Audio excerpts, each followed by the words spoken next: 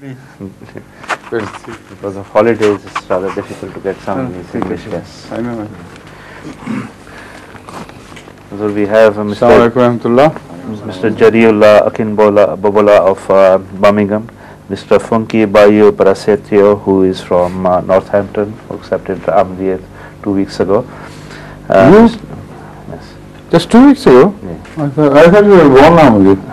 From Indonesia. Yes. That's Mr. Farid Ahmad, who is visiting from America. Yes.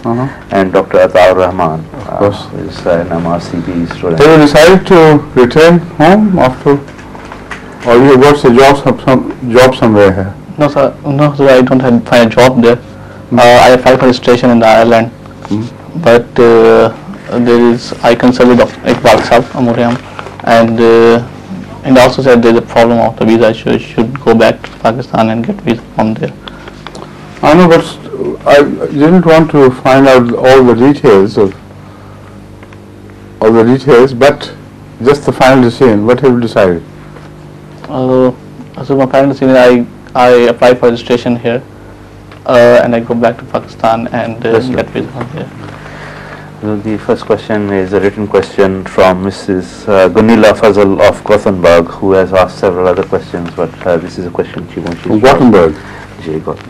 She says, what do you think about other life forms like UFOs having contact with us? She says that she believes that the governments in the largest countries have contacts with other life forms, but they refuse to go public because there would be chaos in the world. This is wrong. Absolutely wrong. No government has any live contact with any extraterrestrial form of life. Only in such literature, as they particularly create to excite people and to sell such literature because of that excitement, they go on writing this fib and fiction. This is no reality whatsoever. Please. So my question's based around the status of women.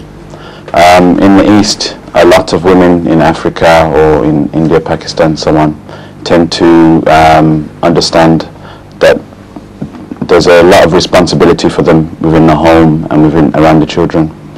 But in the West, it's a new concept, or maybe it's a concept that seems to have passed.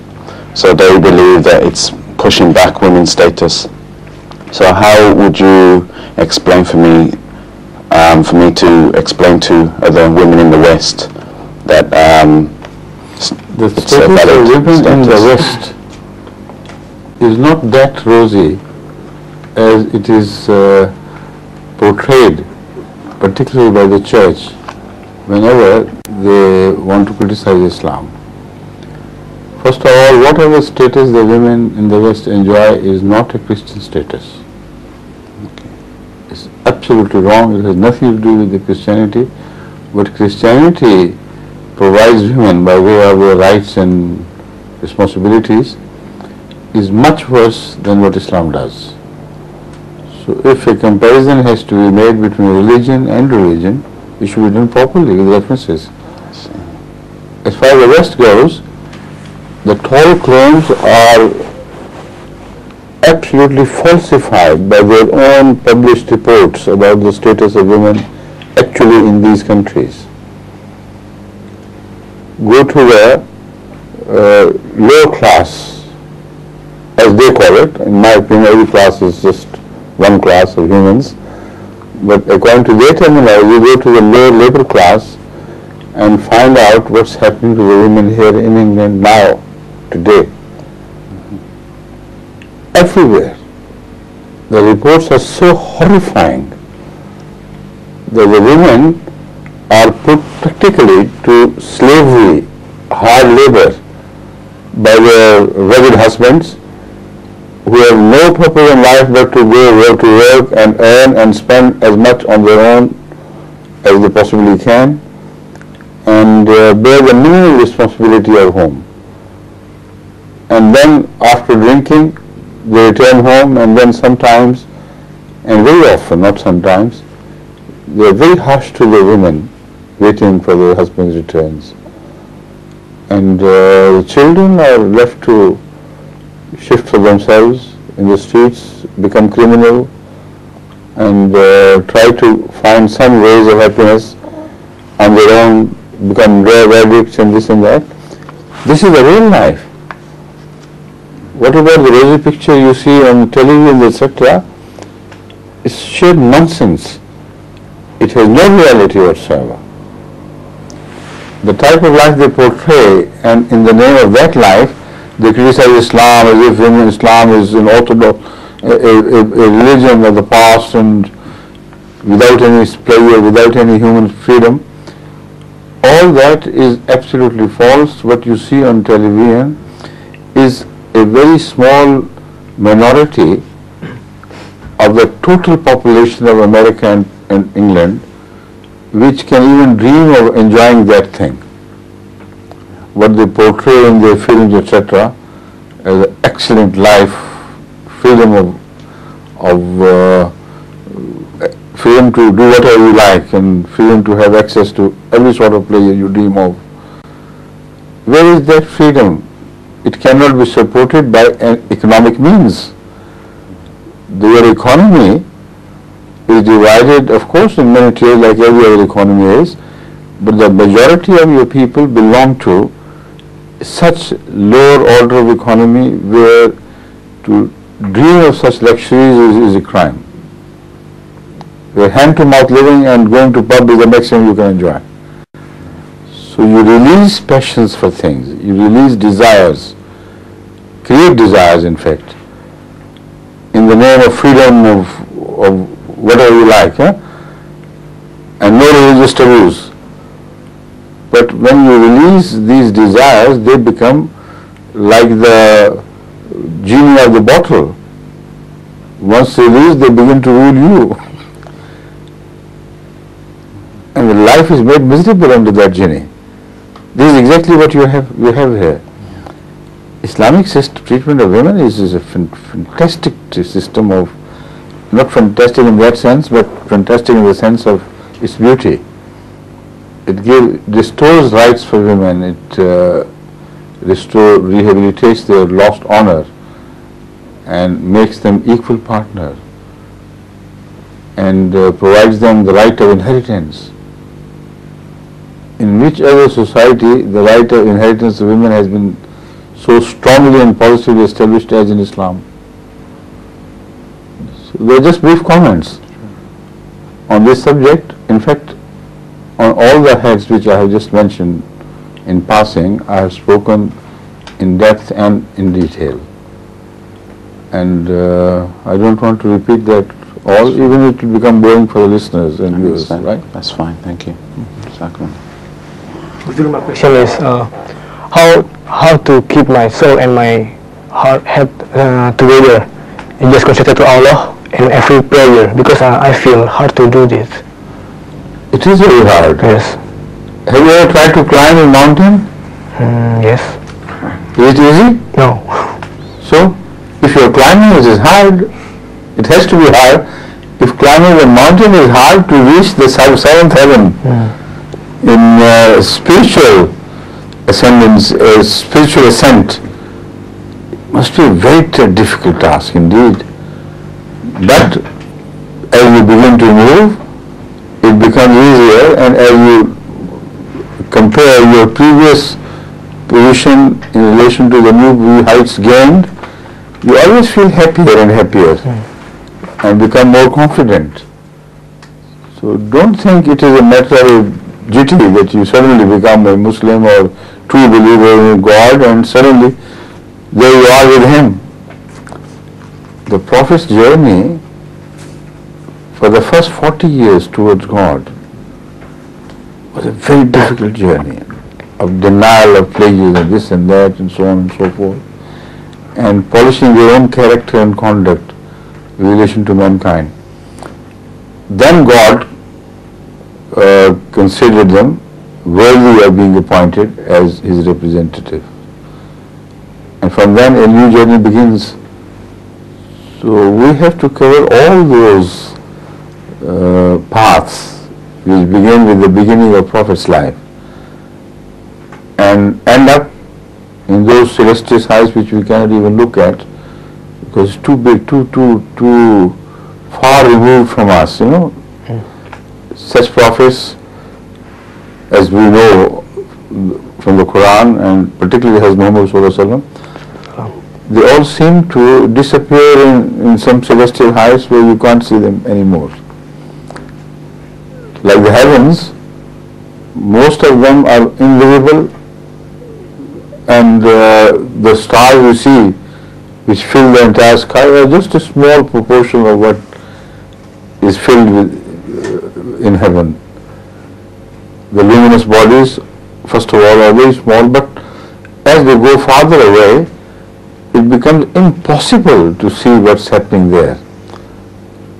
The light which started this journey around say 18 billion or 15 billion years ago from the boundaries of the universe, has just started reaching here. And now they think they know that something is happening there, but it is wrong to say something is happening there. The information they have received is 15 billion years old. What has happened now, nobody knows.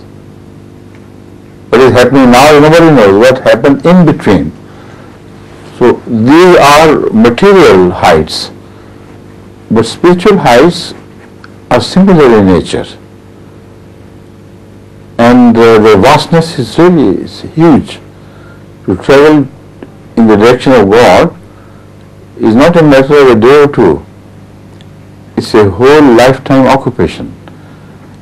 And then you gain the heights after laboring.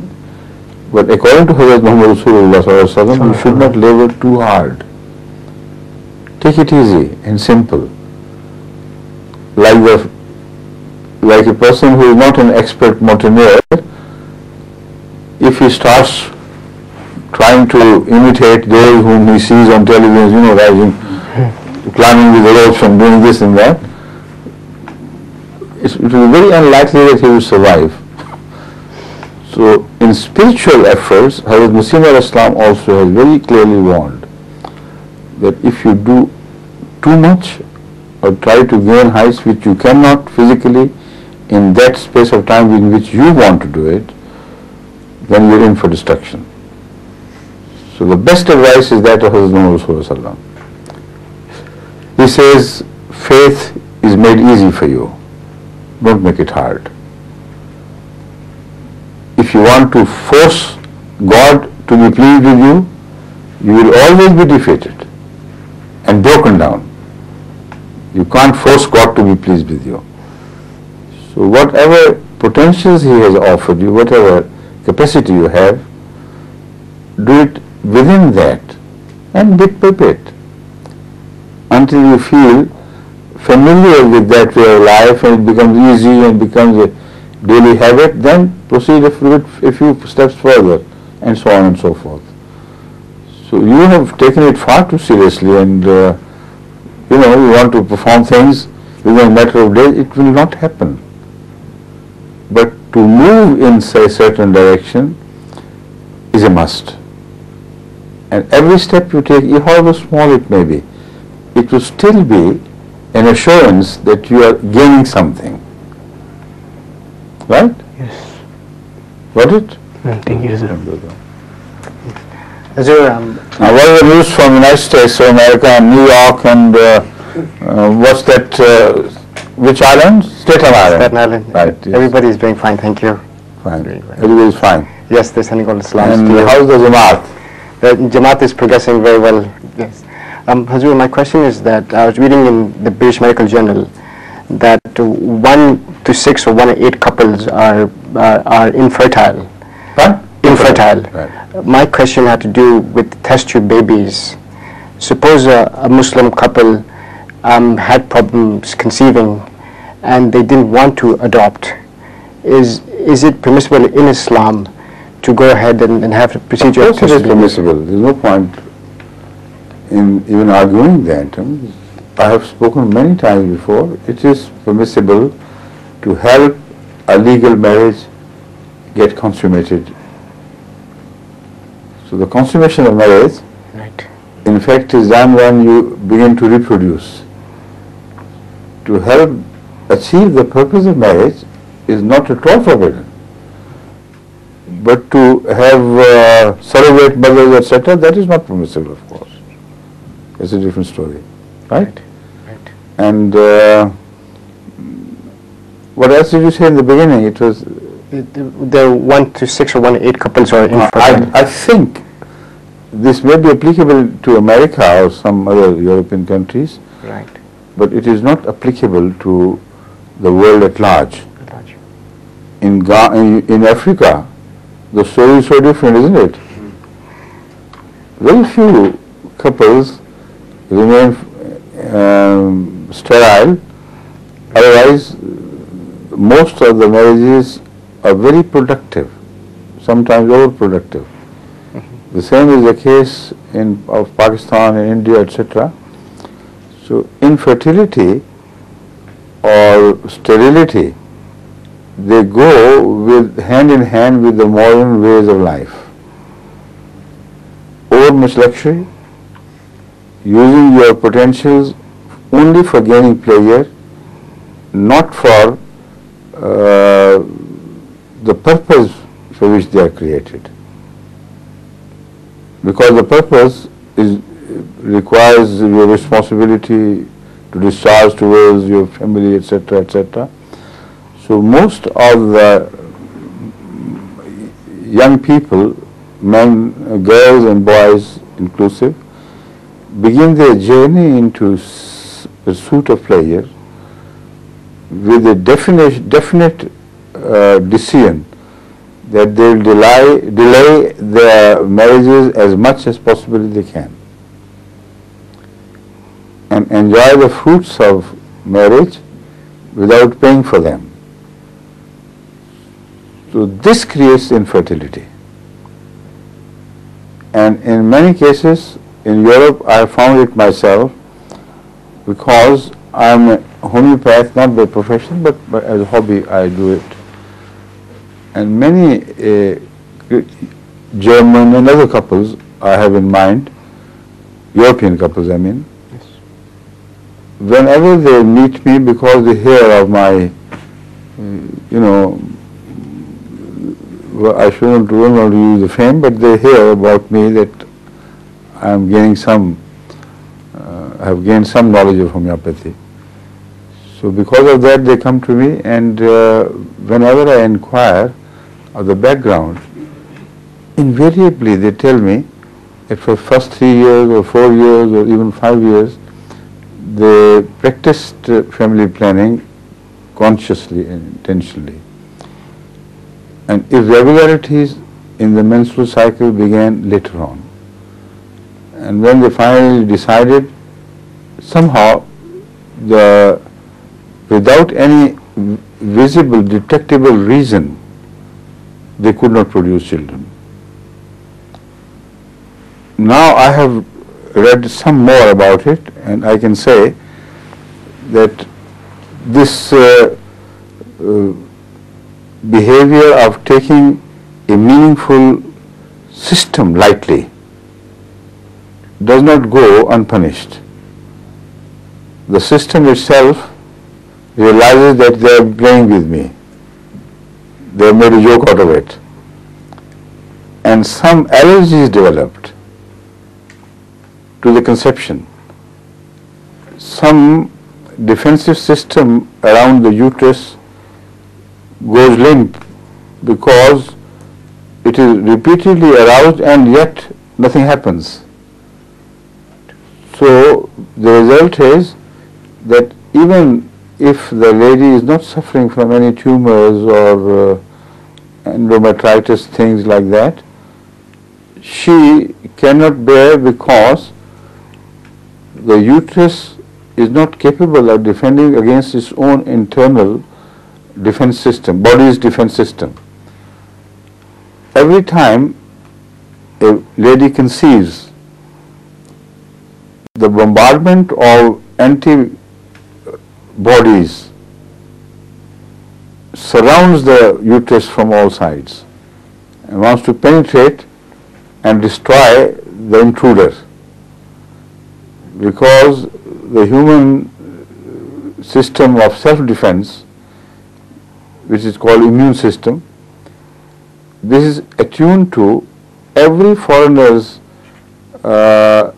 entry into the system. Attuned in the sense that it is attuned to immediately know and recognize that some foreign thing has happened, has entered the system, and is attuned to react immediately against it. Pregnancy is no exception. The moment a child is conceived, the human immunological system immediately becomes aware that an intruder has come. Its own child, because there is not just the mother's participation, there is the participation of a man, which is a foreigner, alien I mean. And as such, the body reacts. In every case it does. But God has provided for this. And the uterus linings are provided with a counter defense system against the immunological reaction of that same body. Bombardment versus counter bombardment. All the defensive armors are provided. This is what I am talking about. Whenever things happen and the whole system of the reproductive system is aroused to a sort of hope that a child is to be conceived. If it happens once and then it does not do any damage to the uterus, to my knowledge. But if it does not happen in the first few years of marriage or first few years of relationship between woman and boy, a girl and a boy, or a woman and man, then this system is definitely adversely affected. And the rising incidence of infertility or sterility is also related to this. Why I say this is not just my layman's experience leading me to this conclusion. I have read latest researches published in the important scientific magazines, which say that of all the ladies who cannot bear, 40% of them are those who have just an allergy. See, allergy against this foreign intruder. This is exactly what I am telling you about. And they realize, they recognize, they have published these facts that this allergy is common to all humans. But somehow the counter-allergic system in their uterus, etc., is not sufficient enough to defend the baby, the embryo. So what I found from my own occasional practice of homeopathy has been now proved as a scientific fact. So it is wrong to say that 8% or so of the world population is infertile just because of some natural phenomenon. It is not so. The natural phenomenon of sex is perfect. The flaws appear when we misuse it. And in such countries where it is more misused, the incidence of flaws will rise. See? Now a new science has developed in America of creating resistance against the antibodies and raising the level of defense, and it's a very expensive system although, but still some women have benefited from this.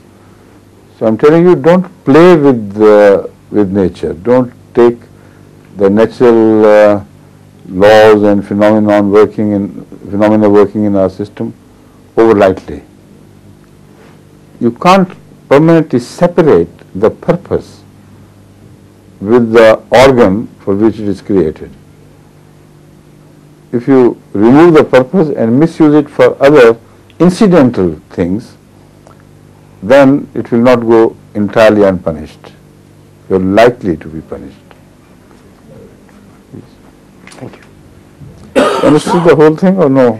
Yeah, the other part I wanted to ask you was, what about artificial insemination by donor, where the donor remains anonymous to the couple? That's what I have told you, it's out of question. Out of question, yes. Because donor is not married to the wife, That's right. or surrogate mother is not married to the husband of another woman. Right. So why not permit polygamy and polyandry and, freedom to have anything? Right. Why go to the doctor and pay so much? Why do not go to a man and get a baby? It's as simple as that. Right. Practically, this is what happens. Understood. Thank you. Thank you. Hazur, my question is regarding homeopathic medicine. Hazur, as we see that... Has it just developed after my talk on homeopathy? No, Or did you come with this purpose? I come with... Okay, okay. Hazur, my question is that as homeopathic medicine is quite common, but we see that in general practice, most of the drugs which are being prescribed, they mostly depend upon symptoms, or we just ask the symptom, but we didn't done the examination or investigations. So my question is that sometimes we miss the diagnosis without doing investigation or examination. So can we improve the homeopathic medicine with examination and investigations? But what would that examination lead you to? This is the question. Yeah. So for example, somebody come with a headache. Yeah, we just ask where is the headache, at what sort of it, and what time is it. But it might be due to high blood pressure, or maybe due to low blood glucose. So if you find out it is high blood pressure, how will you find the remedy in homeopathy? Because even high blood pressure remedies are related to symptoms. Yes, but if we don't check the blood pressure, or just ask, yeah. Okay. If you check the blood pressure, find out Yeah. that it is blood pressure, Yeah. then will you hand the patient over to allopathy? No, with homeopathic. How will you treat such a patient? Because blood pressure does not mean that a patient requires that drug. No. Blood pressure is a symptom. Yes, but patient don't say to you, yeah, I have got blood pressure. He just They come don't with have to. Because even if they say I have blood pressure, even if you don't go to the doctors or laboratories, the patient comes and tells you, I am suffering from high blood pressure. You have no remedy for high blood pressure in homeopathy. Yes. But the symptoms created by high blood pressure are treated, and then high blood pressure automatically is cured if the message of the symptoms was clearly understood and the related medicine is provided. Oh. So it's immaterial whether somebody is suffering from cancer or blood pressure or sugar or whatever name you give to the disease. If the symptom complex is read correctly and properly, then the medicine will automatically appear which will correspond to that symptom complex. So it is not just the symptoms which are removed. Again, it's a misunderstanding on the part of the allopaths that they think that we go just for symptoms. The symptoms are created in groups by certain poisons. So they identify a poison within the symptom. If that poison is given in very minute doses according to homeopathic system of treatment, then this poison creates a reaction against itself. And the root cause is removed, otherwise symptoms will not go. So this is the whole system. That is why even those who have no knowledge whatsoever of science, anything in fact, but they have read homeopathy quite a lot, even they can sometimes succeed in miraculous cures because they stick to symptoms. But still I do not deny the fact that if you improve your knowledge, it will be helpful for you to practice homeopathy better than others. So to improve knowledge of the allopathic system of cure and investigation is very useful.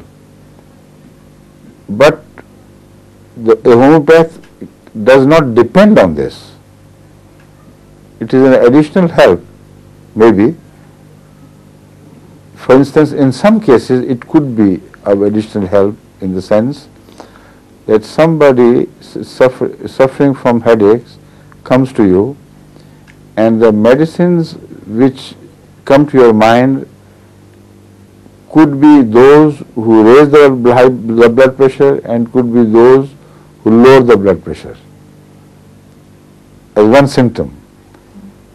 So if you know whether the blood pressure is high or low, then immediately you will ignore that class of that category of medicines which are covered by the same patient's symptoms, which lowers the blood pressure, because the blood pressure is already low.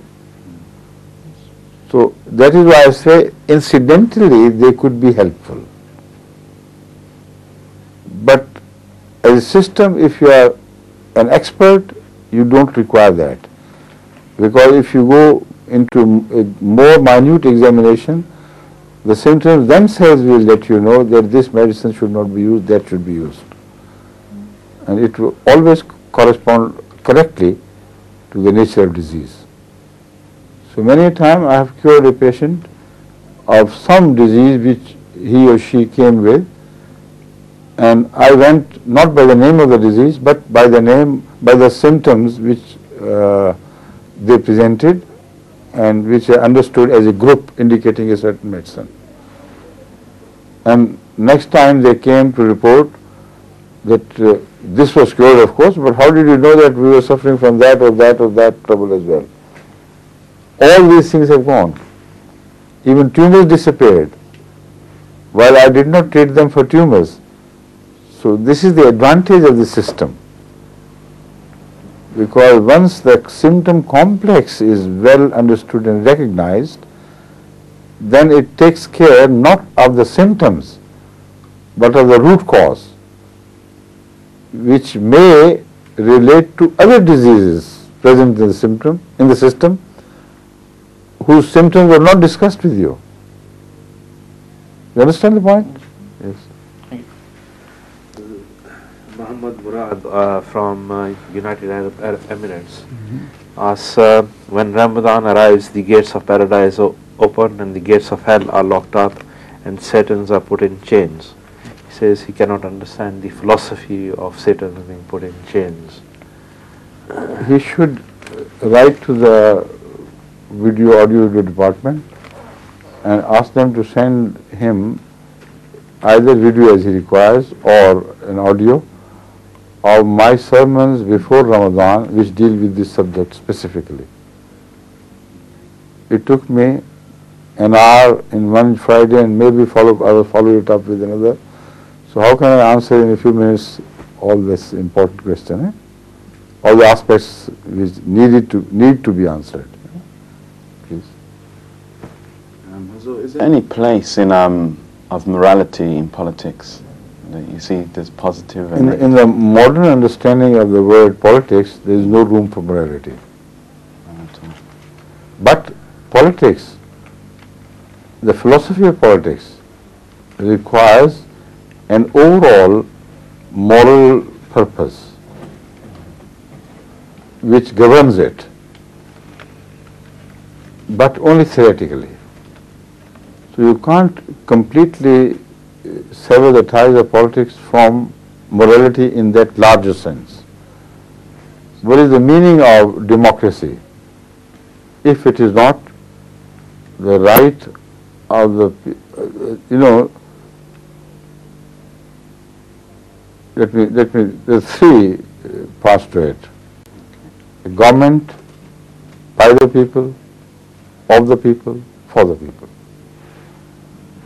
So in this three-pronged principle, you can read an underlying philosophy of morality. People must have a right to rule themselves. So this goes for the first part. And when they rule themselves, it should be their representatives who should be appointed to rule them, not just somebody else who inquires about their wishes. And the last part, the purpose should be to serve their cause. So all these three parts of the moral, of the political philosophy are based on morality. But all the knowledgeable people who speak on the morality of politics admit, even Aristotle did, that in practical terms this is not possible. If it becomes real, then it is called polity, not democracy.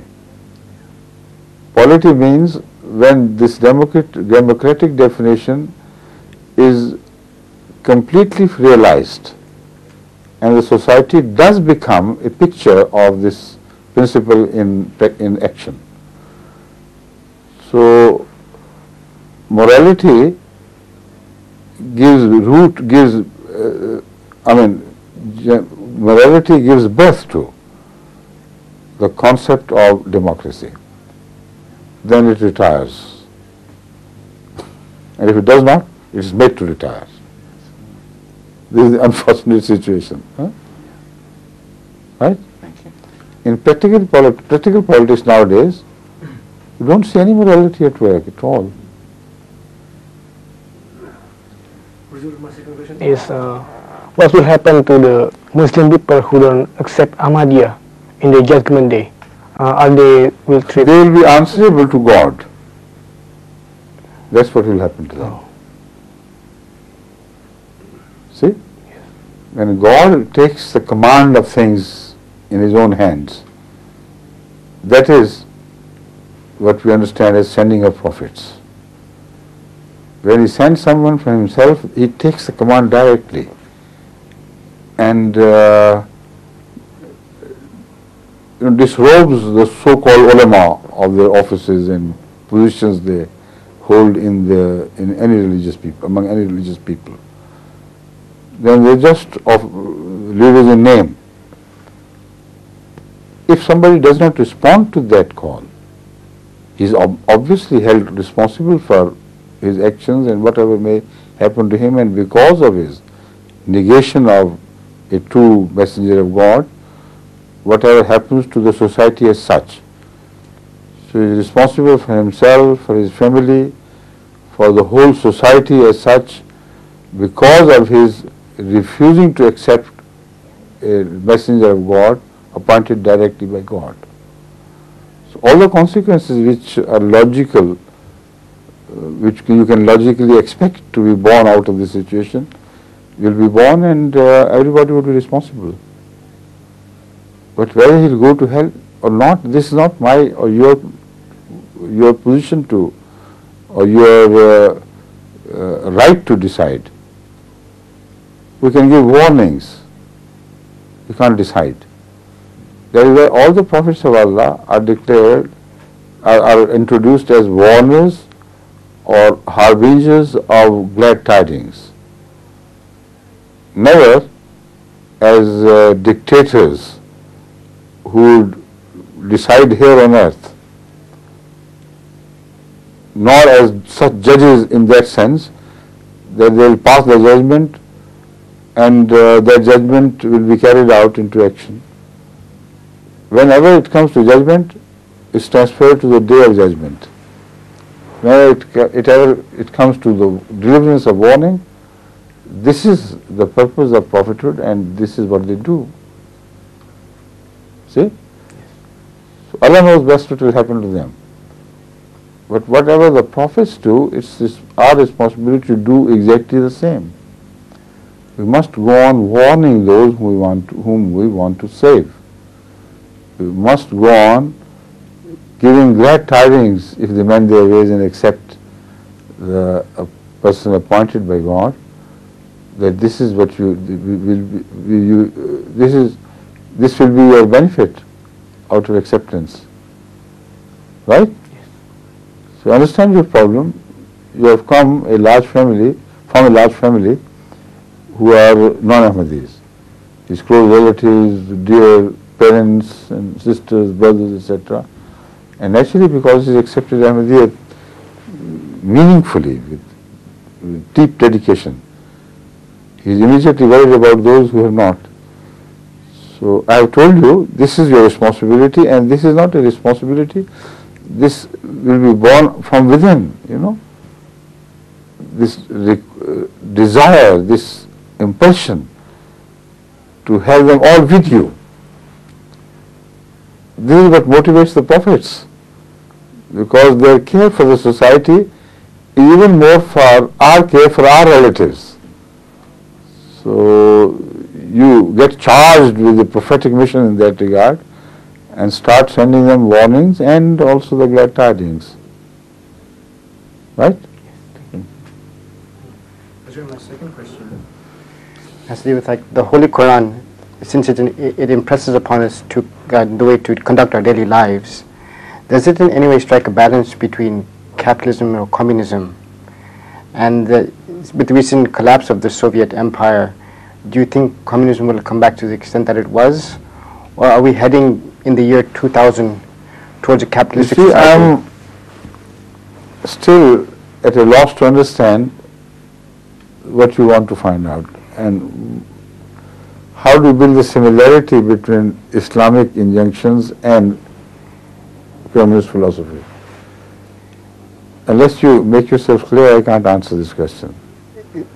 I do not see any similarity between Islamic concept of belief in God and our genuine attempt to live according to the wishes of God, and the communist philosophy, which begins with the negation of God and negation of morality. Without these two negations, no communist concept of state can be built.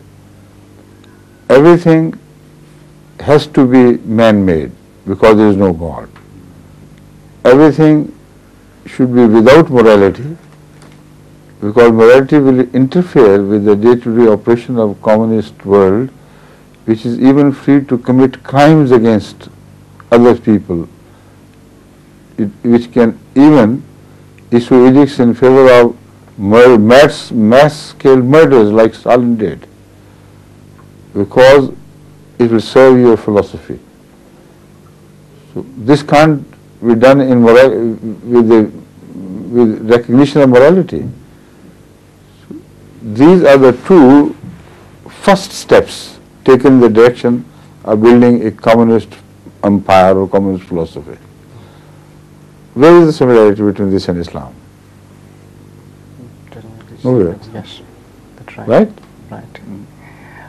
Do you think that we're heading in the year 2000 towards a capitalistic society? No. No. I reject, on the basis of the Quranic teaching, the capitalistic philosophy as well. In fact, capitalist philosophy is a misnomer. There is no philosophy. Lack of communist philosophy and lack of religion create whatever is left, which is capitalism. Capitalism is another name for materialism, like communism is a name for materialism. So on this topic I have spoken at length in the book which I have just finished on the 31st of December, which I have been promising the Jamaat for a long time, but because of lack of time and because of lack of professional help, only volunteers came to help me from time to time. It became so problematic to correct some passages which I had dictated, and when I read them again I found that the words were misunderstood, the places where I wanted correction to be made, instead of there, they were inserted somewhere else. So it was on and on and on this headache continued until I practically rewrote it, the whole of the book. And Shah Sahib knows me. He helped me very ably in preparing in the book form, the lecture I delivered here. What was the name? Islam's response to the modern, not to the contemporary issues. And Shah Sahib, mashallah, did it much better than many other voluntary workers did. Only I had to resist his suggestions. Because from time to time he would say, perhaps this, I said, no, for God's sake, help me, but do not become a partner in this treatise. So that is what I never permit others to do.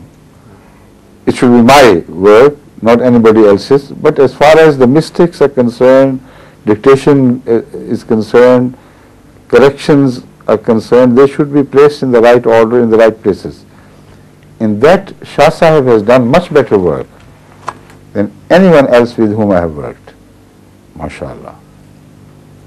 Moreover, he was so honest about it. Whenever he introduced something from himself, before finalizing it, he told me, that is the place. So I said, no, I would like it to be done like this, not like that. And then he would have a good laugh and say, yes, yes, I agree. So it was pleasure working with you, I know. But it took us much shorter time to prepare that lecture than this one. So you're very busy now. Because of being busy and because of my meetings with the voluntary workers who did a wonderful job, in fact, offered a great sacrifice, the time lapse between the two meetings. Sometimes I could meet them after 3 months. By that time, they had forgotten what I meant by placing this thing from here to there, and I had forgotten that I had already said the same things elsewhere. So repetitions began to occur. When I reread them, I was amazed. I said, gosh, if I had not reread it, then this is what people would think is my work. So I had to consider it out and then start from the beginning again. This process came to an end with the grace of Allah on the 31st of December. After I took it up on my own to write most of the book instead of depending on any translation or any correction which was dictated by me. So very few alterations were dictated after I had written practically the entire book. I kept only those parts which were rightly understood by those who took dictations. So it's a combination of dictation plus a rewrite of the whole subject. That's one reason why it took so long. And the other is, it has nothing to do with the honorary workers who did a wonderful job. It is because of my fault of my memory. I have read so much on this and that before that during this subject it all came up to me. But I couldn't remember the references exactly, which was the book exactly, which was the number of the magazine from Scientific American or any other magazine from which I quoted. Even I forgot the names of the writers. So to go through all the background of what I had read and help me retrieve the lost references was a big job, which was largely done by American team under Malik Masood Sahib and the British team under Salia Safi.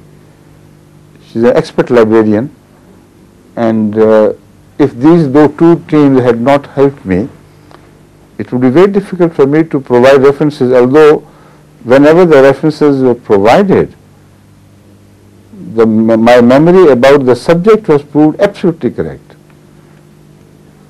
I was never wrong in remembering the subject matter, but the references were beyond me to remember. So with the grace of Allah, it happened surprisingly here in one case, the top experts on the subject from England were contacted by someone who was helping me, and he said, whatever you have written has no record, no trace of any scientific evidence in support of it. So you must have forgotten. I said, I have not forgotten. This is exactly what it is. If the British scientists do not know it, it does not mean that it does not exist. And thanks to Malik Masood Sahib and Salahuddin, who is one of the main workers in this team, they retrieved that magazine, which was fully supported with scientific data, and exactly the same thing which I said was found literally true. So this is why it took me so long. The book is concerned not only with 1 or 2, 3 subjects like that book did. It covers almost everything in which man is interested today. And all the prophecies of the Quran, not all but category-wise, most of the categories of the prophecies of the Quran which relate to our age have been covered. So it's a very vast subject which I undertook, and thank God at last I feel relieved. And when you go through it, most of the questions you have raised will be find answered more than what you inquire for. Because many an aspect of the same questions you have not asked, when you read my answers, they will rise in your mind as a natural consequence of reading one explanation, giving birth to other questions. So I have attempted very genuinely and honestly to cover the whole subject exhaustively, raising questions myself and answering them. So I hope inshallah you will find it quite interesting. When is it being released? Huh? The book, when is it being released? I have already informed you that it is completed. But the last reading is now being done by me. And because of the shortage of time again, I did the specimen reading and found that this time it is worthy of representing me. And I have asked some other English-speaking people born here in England who have this special talent of reading very carefully and finding any fault which might have crept into it. So they are helping me, and I think it shouldn't be a job of more than 2 months or so, because everything is ironed out and smooth. Just reading and finding this odd bit of mistake here and there is all the task left to it, right? So inshallah, I am really confident, inshallah, that before this Jalsa Salana, this book will be in the hands of all the Ahmadi audience, readers, and through them, for all those who are interested. Another thing which I wanted to share with you is very interesting. According to the in charge of this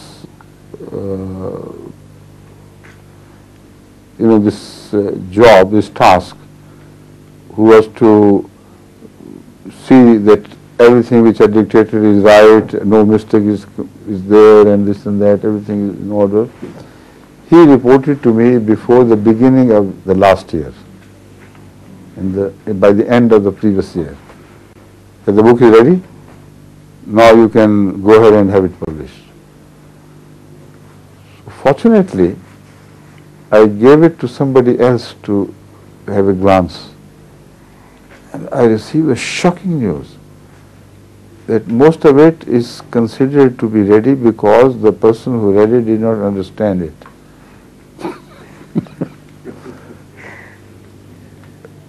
When I read it, I was horrified.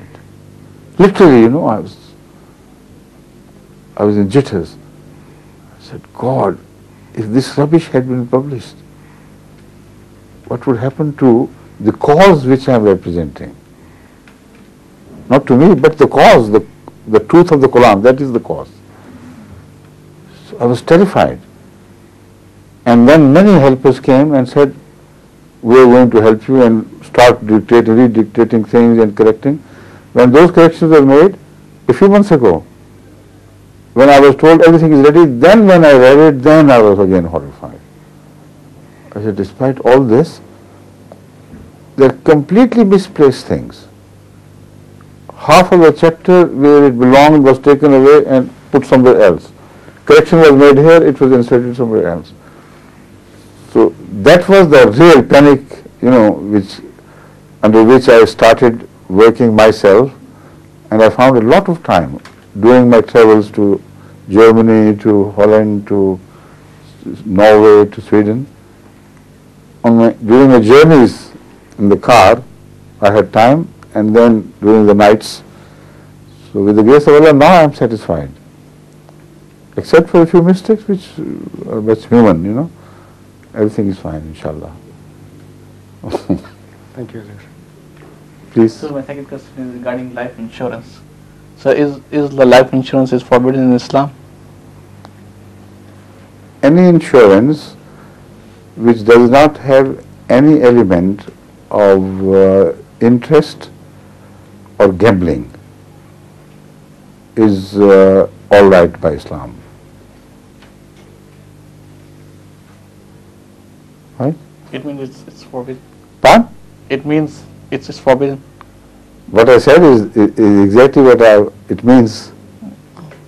Any insurance which in its conditions does not include any condition which turns it into a gambling, or a gamble, or any condition which turns it into usury or interest. That intuition which is free from these two, that insurance which is free from these two elements is all right by Islam, no problem. And there are such conditions, I know, which are nowadays becoming more popular. And such insurance companies which are presenting new package deals, but through experience have gained this wisdom that insurance should not contain any element of usury or gambling. They are in the market and you can go ahead and utilize them. Right? Any question, or how long it is? 1 minute left. Just 1 minute. Just a reminder that there won't be any lessons, any question answered during Ramadan, but Yes. immediately after Ramadan. And if any reader has got any questions, they can certainly send it to us. Of course. Yes. Now this is the last question answer session before the Ramadan, which is about to start on Saturday. So all the viewers are requested to direct their questions to the Imam London Mosque or to Mansoor Ahmad Shah Sahib of London. Your offices, what office do you hold nowadays? Secretary Tarbiyat. Secretary? Tarbiyat. Tarbiyat. So either Imam Sahib, most often he organizes such meetings, but when he is not here, he hands the task over to Sayyid Mansoor Shah Sahib. So if they send their queries either to the Imam Sahib or to him, we will entertain them inshallah after Ramadan. Right? Assalamu alaikum.